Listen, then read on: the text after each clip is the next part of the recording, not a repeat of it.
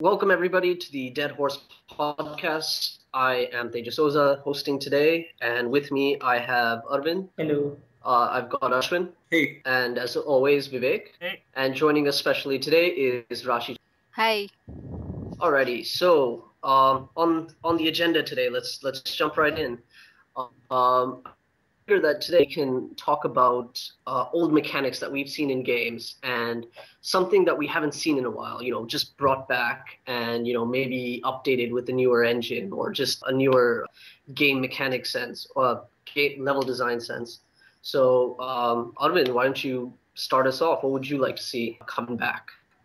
Oh, well, so I don't know, like, if you have got the hint recently, but like I like Deus Ex a lot, and yeah, what I would like to see come back is the like multiple approaches in game levels. Like Deus Ex was huge in and it had a lot of ways to approach things. There's not enough games doing that. Like even the newer Deus Ex, that was kind of streamlined, I guess.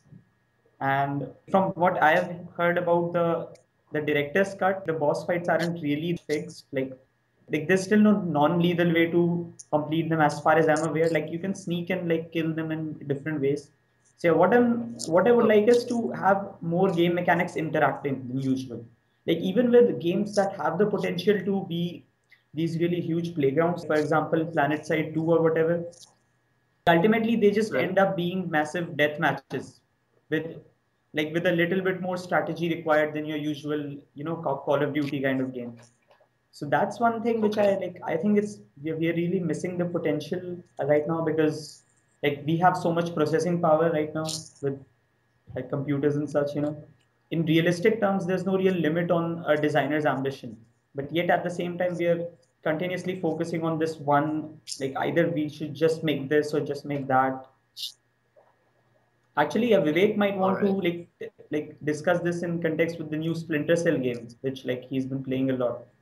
Yeah, the Splinter Cell game actually does have a lot of options, and they streamlined it very well. They have three separate styles you can play in called Ghost, Panther, and Assault. Assault is you just go in with a rifle and shoot everyone. Panther is stealth, but you can kill people, and Ghost is you don't kill anyone at all. And based on how you play through the level, you level up in different ways. But the cool thing they've done is you can approach a level, like there is legitimately 7 or 8 different ways to approach every level, no matter how you decide to play. So we've done that well. In relation to Arvind's point, what I think is, we've lost a lot of the large sprawling level design you used to have in old first-person shooter games. But I think that's been replaced by much more focused event-driven missions. You don't get stuff like what you used to have in the first Halo. You don't get the library mission where you have to backtrack continuously because a lot of people in names of large level design essentially make the player keep going back to the same place again and again and again, and it becomes kind of irritating. I think that problem you even see in sometimes like cover shooters like Mass Effect 2. So I think when we've shifted focus this generation to more scripted levels like in the Modern Warfare series and other shooter games, that's had its benefits, but I agree that a complete move away from open levels with many ways to approach many different tactical options for the player, that's not a good thing. We should try and have as much variety as possible in the kind of games that are out there. That's my take on it. All right, and Ashwin? Well, I've been thinking about this, and I can't really think of one mechanic that I would like to see again with improved technology. But I feel the time is right, and it is happening where a lot of old classics are being remade with new technology. Some are fan-made, some are licensed, studio-made. Tales of Monkey Island, the Monkey Island remakes is one example. Then you also have community things like the Black Mesa mod for Half-Life, which is a reimagining of the game. But the funny thing is, even though the technology has been ramped up, it looks pretty sweet. It's a different game. I don't know how many of you have played Black Mesa, but when I played it... Yeah, I've played it, yeah. I found everything is the same as Half-Life, but it's fundamentally a different game. Like, the way... In what sense?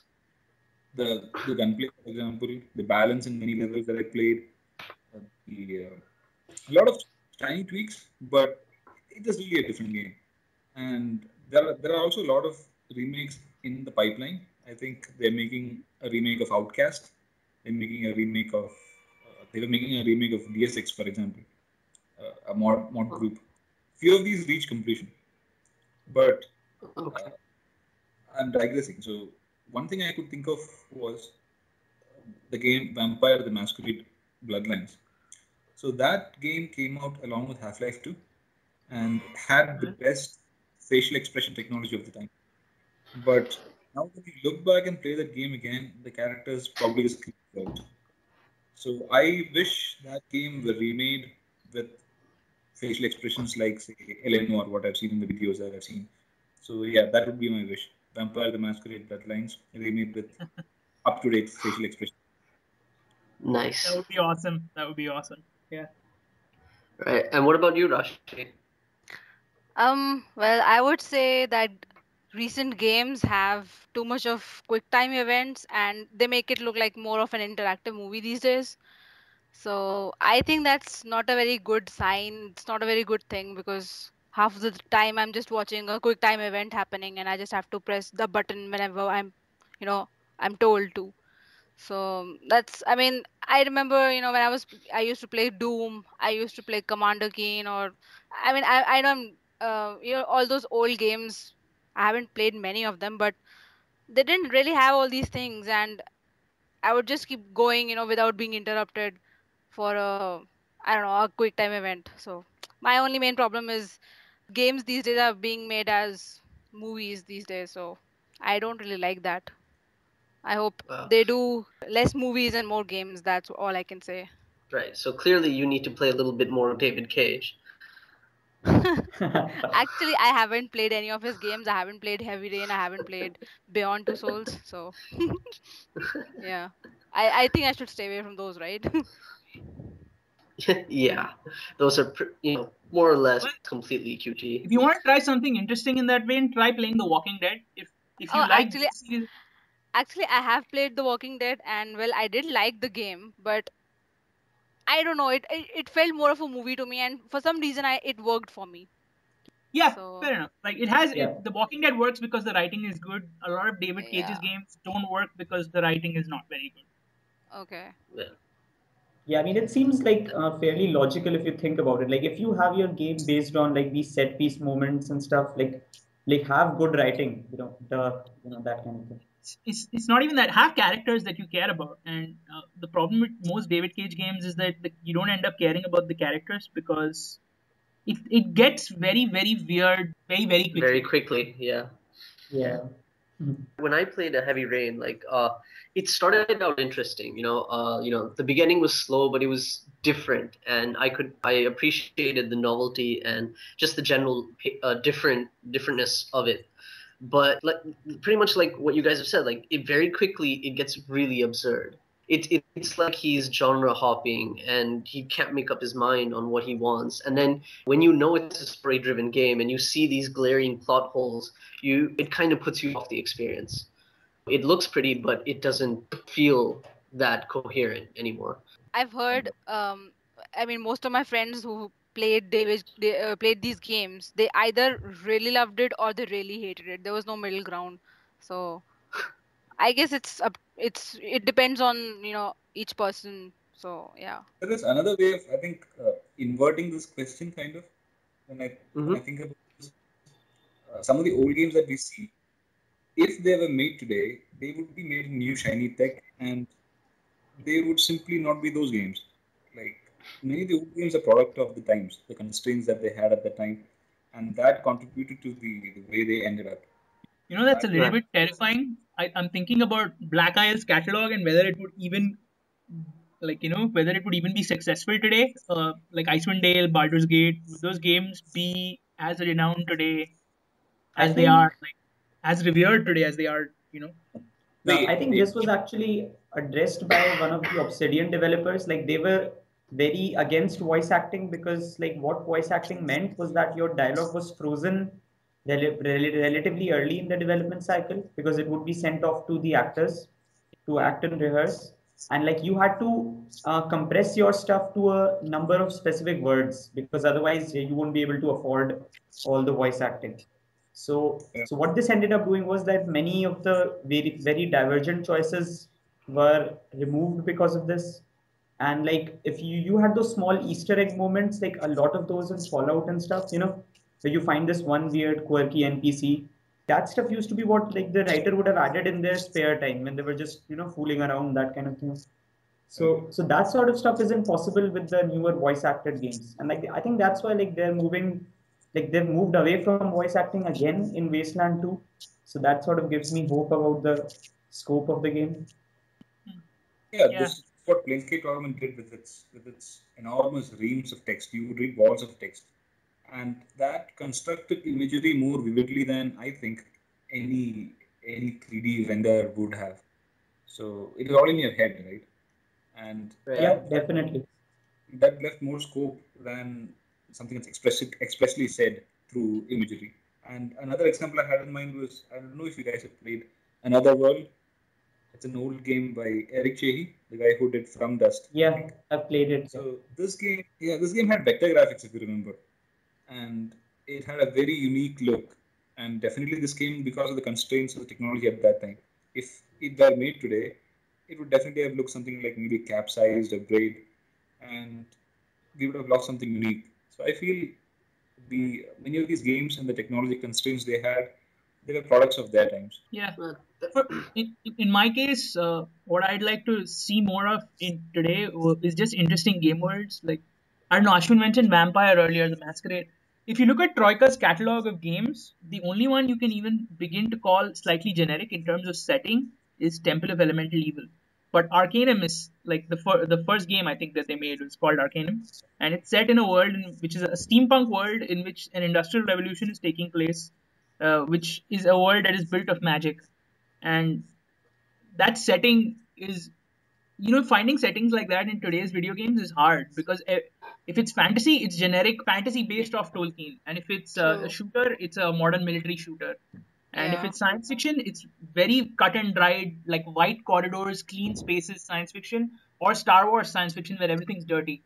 There's no new Yeah. ideas in terms of building worlds in video games, and I feel that we used to have that earlier, and we don't have that now. So I'd like to see more interesting game worlds. I Where think Dishonored was a very refreshing change in this case. I haven't really played a steampunk game before, and I think Dishonored was pretty unique when it came to all the art style and the world that they created. Yeah, Dishonored is amazing. The Yeah. fact that like Dishonored. there's prohibition going on in that game, and there are whale oil canisters where got a really really interesting world, Yeah. much more Yeah. interesting than the plot. Yeah, Oh yeah. yeah. Like the only place where Dishonored dropped the ball was the characters. Like no, we couldn't get to care about any one of them. But apart from that, yeah, the world building was excellent. Yeah. Yeah. Exactly. After the game was done, my biggest disappointment was that I didn't see a single whale, and I think that is a success. Did you guys play the DLC, any of the DLCs of Dishonored? Yeah. Yeah, I No, played Knife of Dunwall. Yeah, that has a whale in the second or third level, I think. The one with the factory in it. Yeah. I have to buy the DLC now, Arvind. I hate Yeah, you. just for a whale. Yeah, the whale is actually Well, alive, and you can choose whether to kill the whale or not. So yeah, that's a thing in there, I guess. Don't kill a seriously? whale. Oh, yeah, Do you I get think anything for killing the whale? you it's get some yeah. eye or something. Like Granny Rags asks you It's, to do something, right? Like I don't remember because it's yeah, but like you could yeah you related to some Granny Rags thing. You can kill the whale and like get some eye or whatever from the whale. Danny Rax was probably the best character, the one I remember. Yeah, the like Outsider. I remember the Outsider. the outsider was Outsider was yeah. pretty main, right? He gave him the power. Yeah, like he was pretty like for a person who can like give powers to like anyone, he was too little, like he was too orderly, like he wasn't crazy. I guess I wanted a little bit more personality from him. Like he would just appear and be like the most blandest voice actor in they could find. I think the reason I like the Outsider is because there's potential for him to be a Loki like character, but they don't live up to that potential. There's a lot of potential with that character. Like, Yeah. Right. Yeah, just in fact, back yeah, shit. why isn't the outsider Loki? Yeah, they should have fought for that. Yeah, You guys, you guys are massive Loki fanboys. You know that, right? yeah. Like I won't even try to hide it. Okay, yeah. So yeah, I'm not a massive Loki fanboy. I don't know what you're talking about.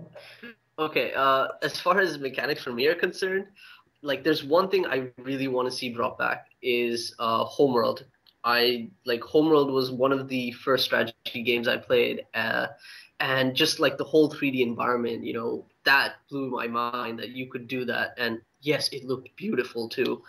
And Homeworld 2 made it even better where you could target specific subsystems in a ship. So let's say there was a massive capital ship that was, chasing your fleet. You could take out its engines, then take it out from the back because it couldn't turn. You could do tons of stuff. It's basically what I'm thinking of now is Eve single player, where you have, ships in 3D space. You have directional damage, armor plating on very specific sides. So you have to, know where and where to attack from and what angles, and it just adds like a much more interesting element to strategy games, and that's something yeah. that I would love to see brought back.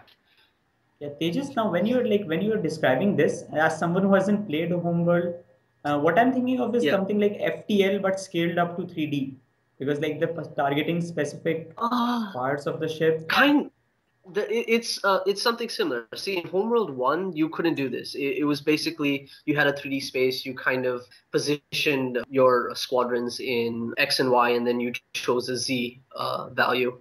With Homeworld 2, they added the ability to like target very specific subsystems. And yes, in that sense, it was similar to FTL. I haven't played too much of Homeworld 2, so I don't remember it as well as Homeworld 1. But you did have the ability to get these specific systems, take them down, and that would affect the ship as a whole.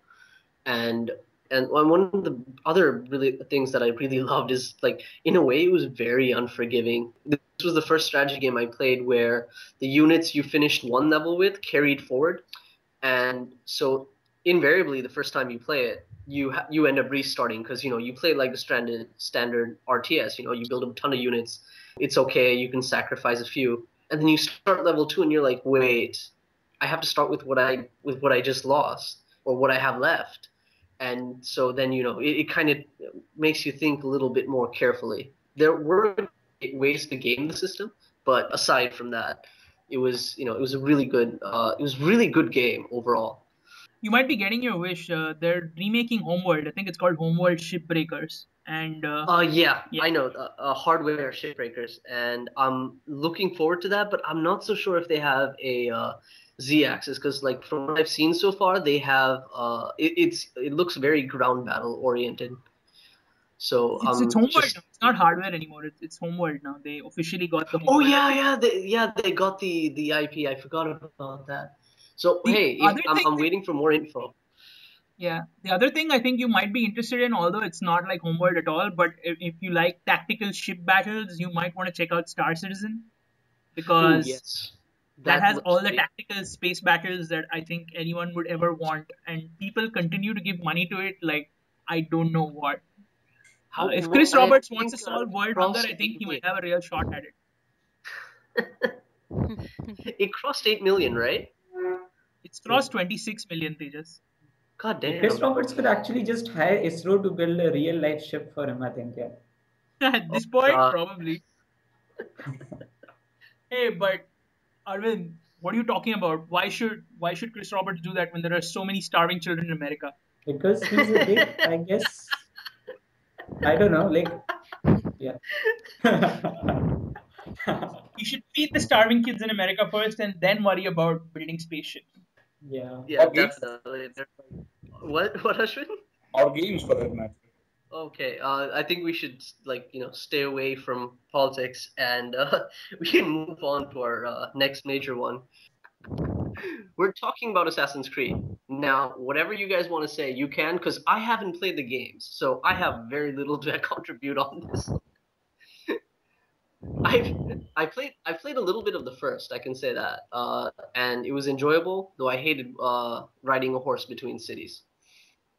I've Really, played all of them up. that was the best part. That really was. Apart from jumping from buildings, yes. The building climbing was fun, but seriously, like riding a horse between cities, I was like, can't I just get there? I died of boredom in those Can. parts.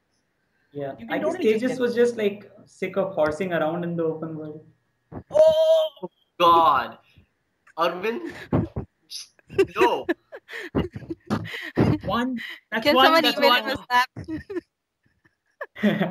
I wish. Oh God, what Yeah. is that? Number 5? That's the first real one today. If you guys believe it, I've been trying to keep count, but that's the first real pun Arvind's made today. No, He didn't even I rise to Oh missed the God. two bait when he already. said he was a Loki fanboy. He didn't say he didn't make a Loki pun, and I was Yeah. surprised. I Yeah, I was left considering like all the Loki puns we made.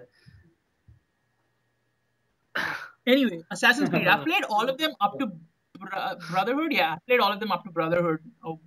Which ones have you guys played? If you played it, any of them at all? I was saying I've played first, second, I've played Brotherhood and Revelations and third. And after playing third, I kind of gave up on the series because it was terrible, absolutely terrible. Okay. So yeah, I haven't played I the s- late. yeah, I stopped with Brotherhood, so I kind of ended on a good note. So I'm picking up Black Flag. But yeah, what sucks about Assassin's Creed? I don't know. I'll say that Assassin's Creed stopped being fun after Brotherhood. Revelations was pretty boring. It was pretty repetitive, I would say. And the worst part was Ezio was, this 55-year-old guy, and well, he wasn't his young, charming self, you know, that he was in Assassin's Creed 2. So, oh, and okay, it's kind of like a spoiler, so I don't know if I should say it, but yeah, Spoil so, I it. say It's it. okay. Yeah. Yeah, it's fine. well, I mean, they had to end the character, so they sort of, I mean, he dies, so afterwards, yeah, sorry, I have a major crush on Ezio, so, he was a pretty good character. Um, once this third, what was his name? Connor, I think his name was. Once that guy came, he was an absolute bore. I mean, there was nothing fun while playing the game. I mean, yeah, they introduced some new concepts, jumping around the trees and stuff, but that's just fun for the first 10 minutes. It gets boring later. Okay. Yep. Yeah, I mean it's Yeah. hard to go from like ancient Venice and like Renaissance. Florentine to straight up like climbing trees and shit. It's like a Yeah, very I big. mean, Assassin's Creed 2 and the two games that came later, Brotherhood and Revelations. The best part about those games was the city, the place that it was in. It was quite good. Uh, the third game was pretty boring. I mean, there was not much to do. It became quite repetitive, and I mean the area, there was just snow all around, jungle all around. That's it. So Okay. yeah. Oh, and the story was pretty boring. I still don't know what Yeah. happens in the end. Yeah, from what I've heard with Assassin's Creed 3 and 4, what they're trying to do is tell the story of one single family. So Assassin's Creed 3 is the story of a father and a son, and Assassin's Creed 4 is supposedly the story of the grandfather. So Yeah. it's kind of a prequel to Assassin's Creed 3, and I don't know why they're doing it. Anyway, the timeline thing in Assassin's Creed 3 is weird, where Desmond is in the future and all this is going on in the past. This is even more jumbled now. But the reason I want to buy Assassin's Creed 4 is because okay, See, so Desmond is yeah, so okay. basically Desmond is killed, so who cares Yeah, about him yeah, anymore? yeah. That's Yeah. awesome. I'm really happy he's dead. He's the worst character in this series. He's the worst character. Yeah. I But the reason I swear, want to play the boring part about Assassin's Creed has always been out of the animus. I don't know why they force us to play those no, but the parts. reason I want to play Assassin's Creed 4 is that this time when you go out of the Animus, you are a QA tester in a video game company testing Assassin's Creed 4. Yeah, I think that's the official like signpost for we have run out of ideas of what to do with this That's anima the stuff. best idea ever. I Yeah. don't care if they've run out of ideas. That's Wait. awesome. Wait. Back up. Are you serious? I'm serious. I'm not joking. Look, like That is actually no A way. QA tester's job is to like repetitively do the same things over and over and try to find bugs. Like that's pretty much an And accurate after description after of playing every an mission, you Assassin's have to Creed rate it. player. That's insanity. That's awesome. That's That's the like, only reason I'm buying Black Flag at this point. That's the only reason I'm buying Black Flag. holy shit, like that's absurd. Like it's kind of awesome, but also very absurd. Yes. With each progressive installments, they're making climbing things more easier, which like defeats the purpose of things for me. Like climbing a building in Assassin's Creed 1, like especially those tall towers, was a sort of a puzzle and like Yeah, a Yeah. true. test. Yeah, True, a true. test for you. And like as the sequels go on, they're just like now it's pretty much just hold a button and Ezio slash Connor slash whoever the hell you're playing as will just climb the building. No questions asked. Climbing itself is not a reason to do things anymore. Like as a huge fan of the Prince of Persia franchise, like the acrobatic stuff is like why I would play these kind of games. Yeah. So True. yeah, that's like the whole series has been like pretty downhill and like plot wise too. Like the aside from the animus bits, like the plot of Assassin's Creed 1 made sense. It had like Yeah, flawed yeah, characters. that was why I actually loved the game. The I was attracted to the game the first time. It was crazy, when they said that uh when they revealed what exactly the animus is, and suddenly we have gods who are telling us about 2012 and the world ending. I don't know from how we moved from, the whole memory thing to gods. What the hell? What did I miss? Yeah. Yeah, but So yeah, that like it was You yeah, it was like the Crusades and like each person had their own agenda and they had reasons for doing whatever like twisted stuff they were doing. Altair himself also had like a good like motivation to assassinate them. So it was a well written game. Like obviously not to the standard of contemporary literature or films, for example, but it was well written. Yeah, but go then on. from two with like the carnival section, for example, they just completely jumped the gun. Like now it's just whatever nonsensical things like you can like after the carnival section where you remember you had to get the golden mask which was supposedly numbered, stuff like Right. that. I expected Desmond to just like wake up from the animus, tell the sassy British guy, "Are you just trolling me now?" So it I just actually stopped making enjoyed sense. I Yeah. enjoyed 2 a lot. In fact, it's my favorite out of all the Assassin's Creed series. But yeah, I do agree with your point here. It was kind of irritating, running around and, trying to get the golden mask. But I don't know. That was the only Yeah. part which was a little irritating. The rest I sort of enjoyed. I think the reason they decided to go with gods in the ending was because Lost had just come out then, and everyone was very big on building these large and Right. No. understandable mythologies for their video game franchises, and we get lost somehow. Uh, yeah, the Assassin's Creed from 2 onwards, the non-animus, like the animus stuff, whatever happened with Desmond, just kept getting stupider and stupider, and I don't know why it was in the game in the And first then place. he Like and then they killed him, thankfully. then they killed him. They killed him too late, unfortunately. By the time they Yeah, killed him, the story kind of just it got went off the screwed rails. up. Yeah. My favorite Assassin's Creed is Brotherhood because in Brotherhood you can make a fist pump and 4 assassins will just assassinate whoever you want them to. Yeah, That's like though what. that's like cheating kind of. Like it's like, oh, I'm too bored to actually do the But thing I was the game. you Like feel like such a badass though. You feel yeah, like just the super You most have badass person. minions to do your work, Yeah, right? yeah, yeah. exactly. You make a hand signal and like the guy's dead. Don't you wish that happens in real life, huh? I know who you would kill first if you had that ability in real life. Uh, let's no, that's a dangerous That's topic. Let's not talk Actually, I about that. just like yeah. yeah, I just saw Iron But Man 3 today. So yeah, the hand gestures in those were oh, pretty fun too. Like the way it's like yeah, he's like, there's some very, very like douchebag style hand action and then but yeah, since it's like Tony Stark, he can sell it. Yeah, so yeah. Yep. Okay, moving on. Let's talk about an article that came out a few days ago on Gamasutra about the Facebook social game bubble bursting. You guys are pretty familiar with it, right? Yeah, I've read it. yeah, like I'm a pretty Okay, hardcore Farmville player, so I'm pretty familiar. alrighty. Well, just to kind of recap for everyone who's listening, I'll try and keep this brief.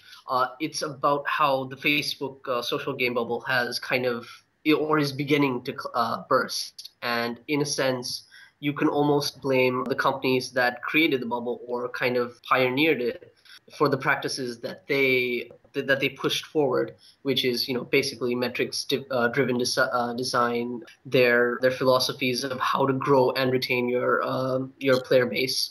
A lot of it is releasing a half-baked game and then kind of adding content based on what people want, and all the general mechanics that kind of are designed to keep you hooked. And it worked in the beginning. It got them tons of people, especially with the old Facebook rules or lack of them thereof. But with more privacy settings coming into place, virality is kind of or the viral nature, not virality, wrong word. Wow. You might want to edit that out. Nope, it's definitely staying in now. Oh, Yeah. goddamn. Yeah, what did he say something like objectionable? Like, Because he made he said virality, and that sounds like virility, which make this whole podcast, this part of the podcast, sound like it's about Viagra. So Yeah, I'm more or keeping it. less. Yeah, we just changed. that doesn't We make any have Virality sense. is not a word, Tejas, but you I just made it know. one. I have, and we have a title for this podcast now. Anyways, forging onwards. This so the with games being less capable of being viral, it's harder to get new people, especially even more so with everyone being aware of the practices that now go on. So the question is, now that the bubble is bursting, what's next for Facebook games? And so what do you guys think? I would say less dependence on, leveling up because of friends or something. I mean, I remember when I used to play Farmville and Cafe World or whatever that game was. There were lots of quests that required help from friends and your neighbors, and frankly that got pretty irritating because I wanted to level up. I did not have many friends who used to play the game, and I did not want to bug my friends, that hey, I need your help in this, so please help me out, and sending those stupid requests. um I wish that most of the games that now come, they don't have so much dependence on friends. I can level Right. up whenever I want to, Yeah. sort of thing. Yeah, I mean, I think to relate this point, like I would like social games to be more social and like as in like multiplayer for the players' benefit as opposed to let's make more money benefit, Right. because Yeah. a lot of those games, the only purpose of the like sharing and like asking friends was to gain more users. It didn't enrich your experience. If you had 50 friends on Farmville or like 10 friends, I mean, I guess you could get some stuff done sooner, but it's not in the same way like a squad mate in a co-op shooter, for example. Like this is obviously a very crude analogy, but yeah, like I would like more social stuff to actually be social as opposed to be purely profit Yeah. driven. Yeah, it'd be interesting if they tried to bring the survival horror kind of genre on Facebook, wherein you and your friends need to work together to survive, Mm-hmm. and that any game like that should be free of microtransactions. I understand that microtransactions are the reason are the way Facebook games make money, but I think they Right. have to start figuring out more like Yeah, I think this is sort of related user-friendly to ways of that. making money.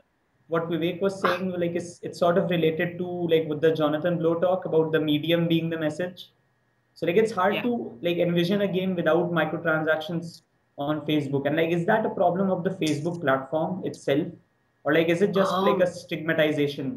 Like nowadays, like it's just like it's microtransactions means those kind of games. So Well, I think it's a bit of both. Where at this point, because it's been there for so long, it's what you expect, and it's kind of defined Facebook. And they've also introduced that global coin system that they have in response to how pretty much every game was using microtransactions. yeah, that So was I a think sort of cash grab on Facebook's part. They were like, yeah, every game is making tons of microtransaction money, so we want some of that. So that's why yeah. 30% of every coin goes to like Facebook now. But Uh, Ashwin, what do you think? yeah, a couple of things about this. So interestingly, around 6 months back, if you guys remember, EA folded up all Facebook gaming businesses. Right. So once morning, all the studios shut down, and in fact, I was working there and I could see next door a studio shutting down. And in hindsight, it looks like a pretty neat decision, doesn't it? They knew that the wave was over, so they decided to ride the mobile wave instead of the Facebook wave. The second thing here is that the it's not really about the microtransactions. That's what I feel, and it's more about the ecosystem because the entire mobile business is doing really well with microtransactions, and even the free-to-play business on PCs are doing quite well with microtransactions. It's more to do with the ecosystem, I feel, where the cost of working inside Facebook's rules and regulations is not really justified by the profits anymore. On the mobile, I think it's far less restrictive when you have the Android marketplace and the Apple Store. So I think it's just a paradigm shift. Maybe a new thing will come up tomorrow, replacing mobiles. But yeah, it's just a sign of changing times, I guess. Okay. From my end, there's this old game that I remember, and this ties into what you were saying, Vivek, about a shared horror experience. I think a good 3 to 4 years ago, when I first joined Facebook, there was actually this one game that pretty much would have been right up your alley, given what you described. And the best thing was it had one microtransaction, and the ecosystem was all just players, and it was called Tooth and Claw, right? It was basically you choose a faction: zombies, vampires, werewolves, and humans, right? And they had this giant grid, and each square on the grid represented a location of this town. And for your UI, what you saw was basically a 3 by 3 square of the entire town, with you being in the center square. So you have like 150 energy, right? And it regenerates relatively fast. I think within 8 hours it would max out again. So you could basically play it in bursts or spread it out. But there were a ton of different things you do, because basically this was a bit of a territory grab sort of map, and there was tons of territory. So it would just keep going back and forth. And I want to spend some time like really describing this, but just to keep it brief, there were so many different things you can do, but it was also simple. You could go to a land that was not of your race's territory. You could destroy it and then reclaim it, and then even fortify it. You could, if in real time you see the marker of another player passing by, you could engage them. Of course, lag would be a really would really kind of detract from this experience, because whoever refreshed faster, attacked faster. But that aside, you could attack, you could even convert players. I've had instances where I was converted to a different race than what I was playing, and then I would get on chat, go back to my race's territory, and just stay out in the open. And as soon as somebody came in chat, just say, hey, don't kill but convert, and they would do that. And then there was like this real good camaraderie between each faction, where everyone knew each other. And the only microtransaction was that you could buy more energy, and you could only do so much by doing that. In a way, it was also its downfall, when you could only do so much. Like, let's say I have 150 energy, I expend them and I buy 150 more. There's only so many times I'm going to do this, and let's say I wreak massive havoc, one day by just buying lots of energy, and then I've spent all the cash that I could on this game. All the other players of the other faction will slowly undo the damage you did. It's not permanent. So it was a beautifully designed game. The UI was like so minimalist and perfect, and I thought it was like a great example of what Facebook games could have been. And it's sad that that game, like within an year, shut down. And recently I tried to find their website. Even the website's gone for the studio. So that's a pity. That sucks.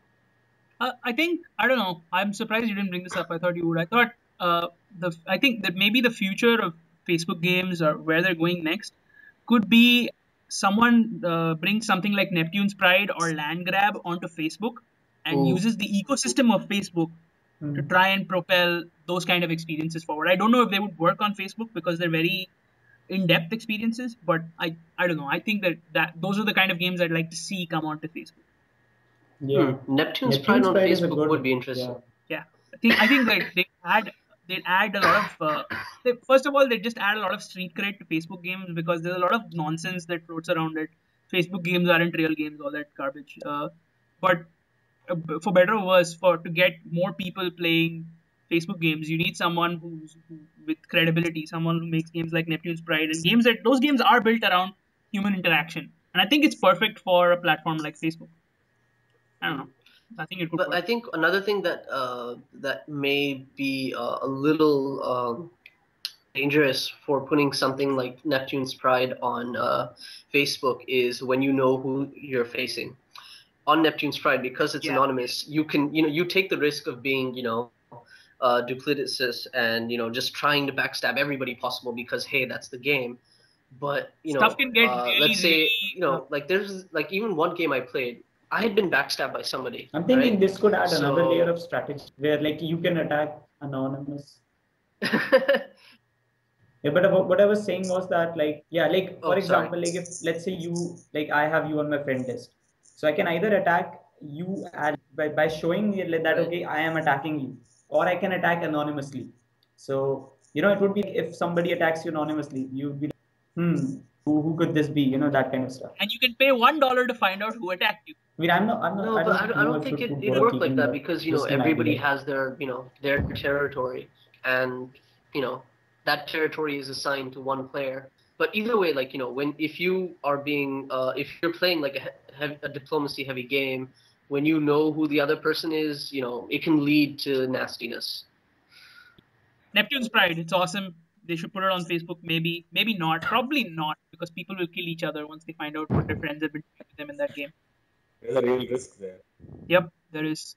Yeah. But dude, like I was telling you, like there was this like awesome match where I literally goaded this guy. Like he backstabbed me and I kept, dissing him in chat, going, basically like going full in character, you have no honor and shit like that. And I goaded him into making like the dumbest attack move ever. And not only could I, turn it against him, but I had another ally who basically backdoored him as well. So Yeah, that's that is not such a something. Tejas thing to do. Yeah, like it's like it Oh defines hell you yeah. like that kind. It seems Yes, like a it very does. emo thing to do, so yeah, it is in character for you, Tejas.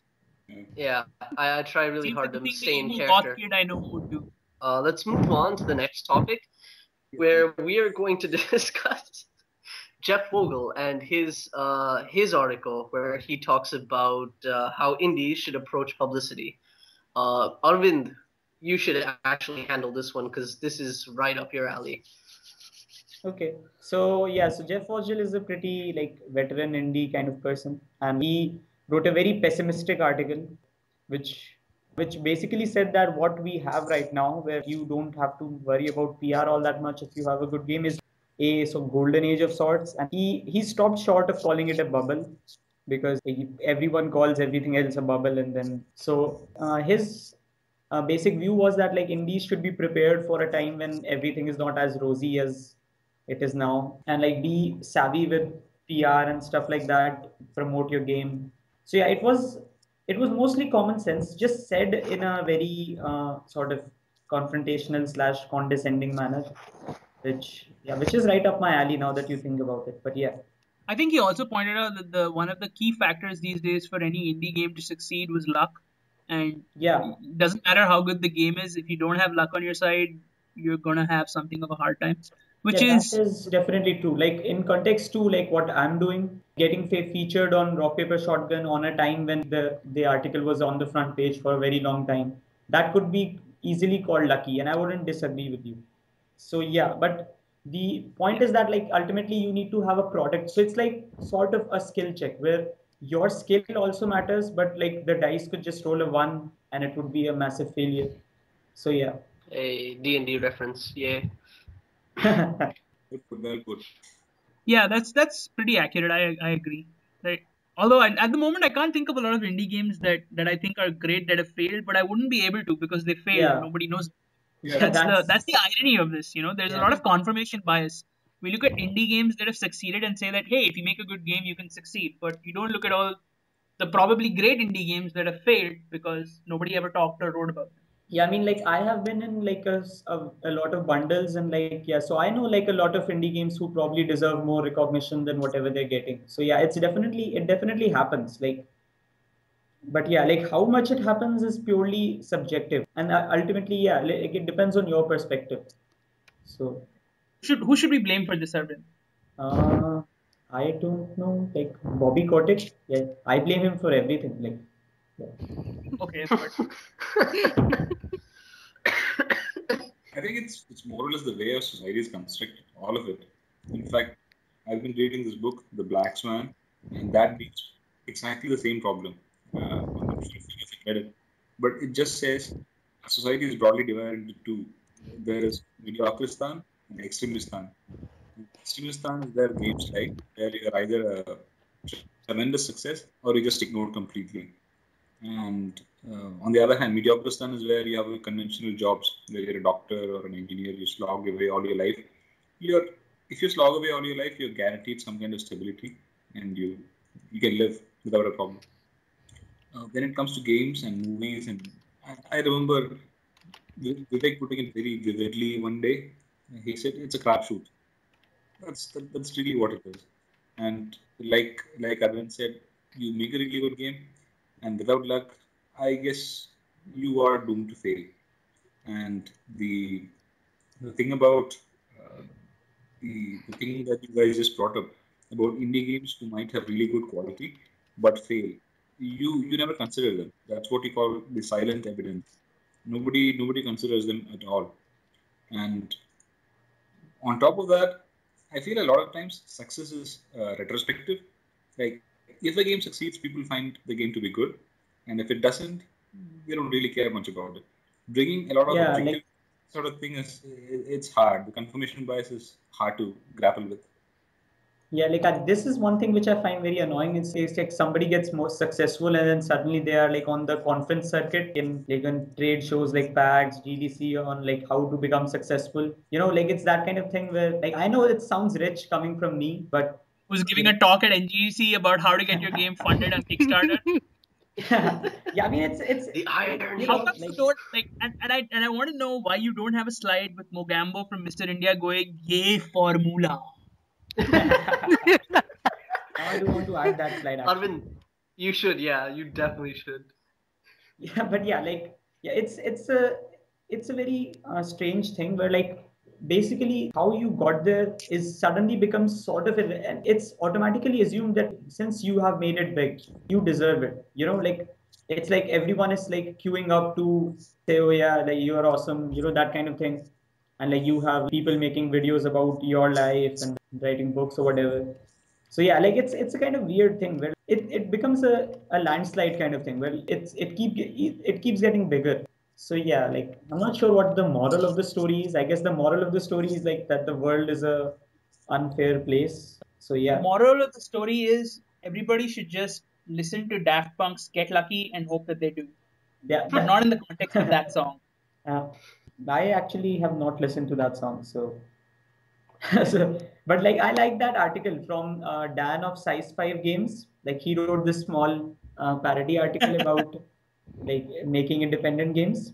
Yeah, like I will link it in the description. So yeah, check it out. I Yeah, think that's pretty good advice. yeah.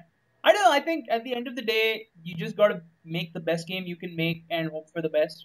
Uh, And I think the biggest problem with indie games right now, and the biggest problem with games in general right now, is that games are a very concentrated industry. It's not like other creative industries where in film, you have a film industry with almost every country in the world has its own film industry, right? Outside of maybe Africa, and even a lot of African countries now have their own film industry. The problem with the games industry is that there is not a localized game industry making games for a local population in every country in the world. Games is Yeah. mainly based in America. So coverage of games and the success of a game depends on whether the American press covers you positively or whether the UK press covers you positively, right?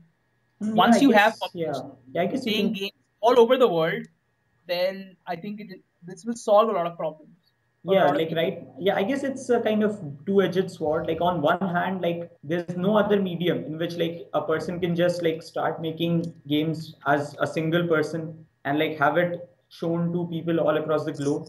But at the same Yeah. time, yeah, like the downside of that is that like there's no like oftentimes like if you are in like any country besides like 2 or 3 countries, like you have to depend on like other people's perspective, like the finding your game appealing. So yeah.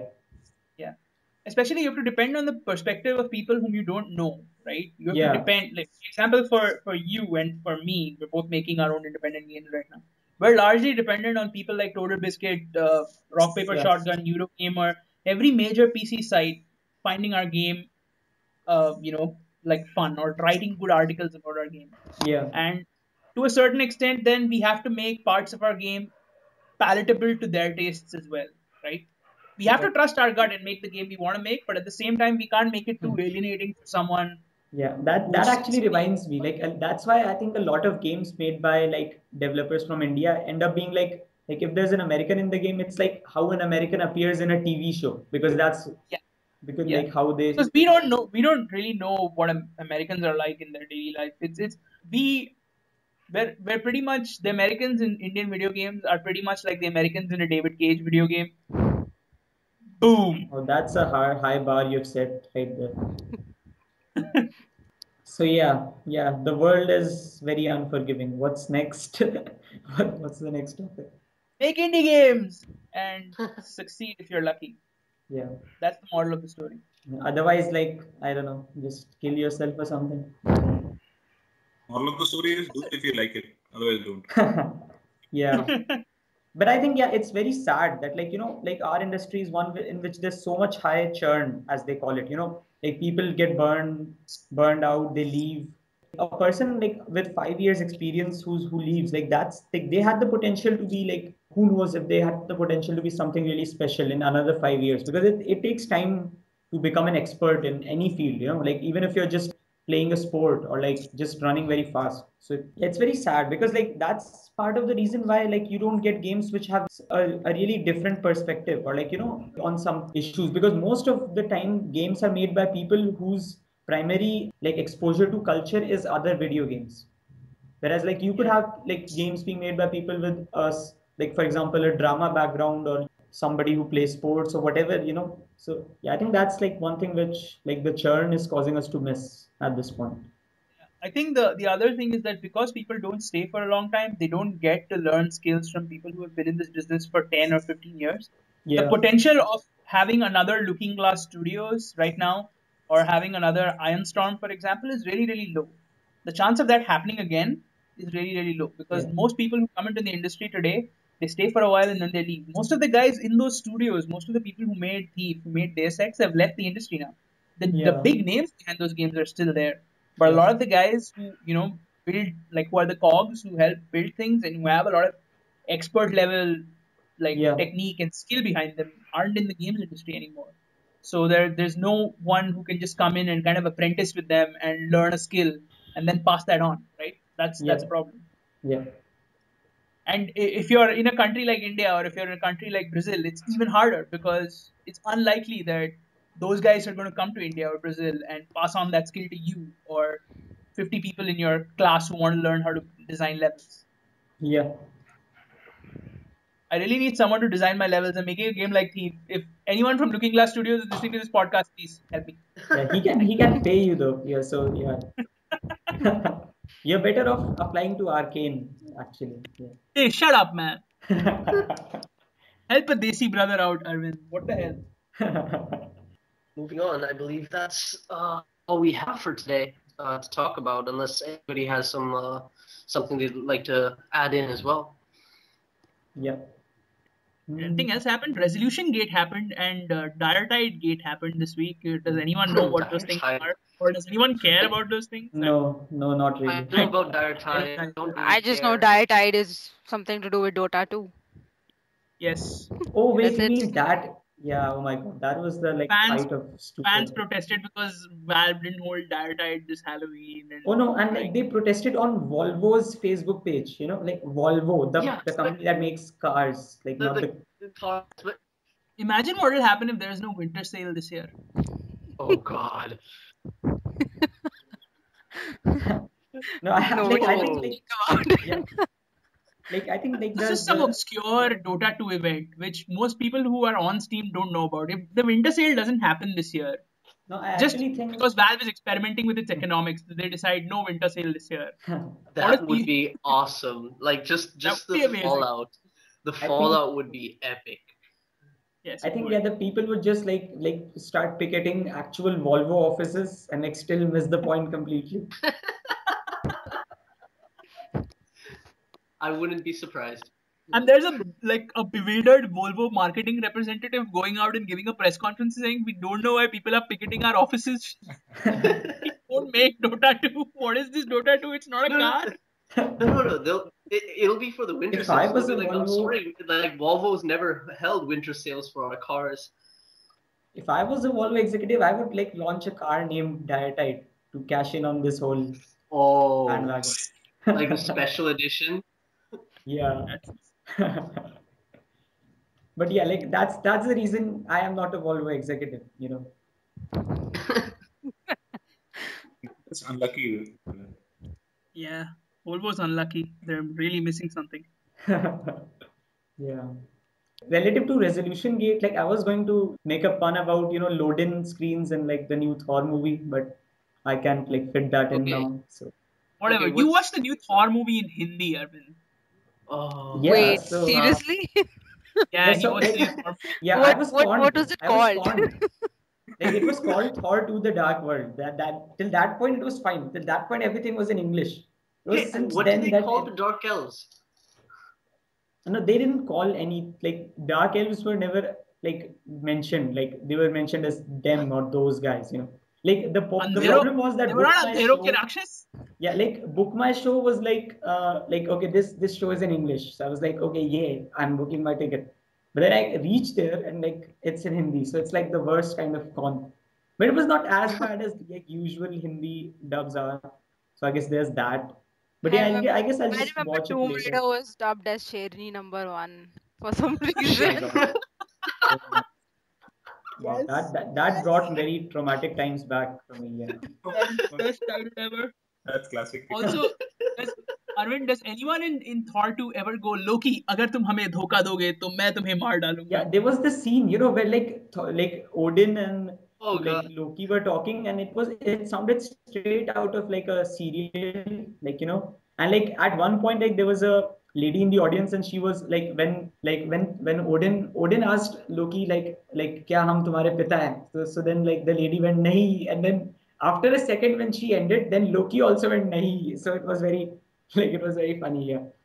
Like yeah, but Like, you actually, meant like Free the Guy, guy but who, not Odin. yeah, like the guy who played Loki in like who dubbed Loki, he was pretty good. Like, yeah, he Huh? didn't complete. Yeah, he sold it. Like Thor is basically So they there didn't to get Ravi Kishan to dub as Loki then. It was not. no, It was not a Bhojpuri movie, right? It was a Hindi dub. no, So no, no. yeah. Yeah, Hindi dub. Yeah, yeah. Well, but Nobody. even in Hindi dubs, you think that for someone like Loki, they'd get Ravi Kishan or Manoj Bajpayee or someone like that. Although Manoj Bajpayee is actually a good actor, so he might Yeah, do I a good job. actually like related to the dubs kind of stuff. Like for Iron Man 3, like they got a person who sounded uncannily like Shah Rukh Khan.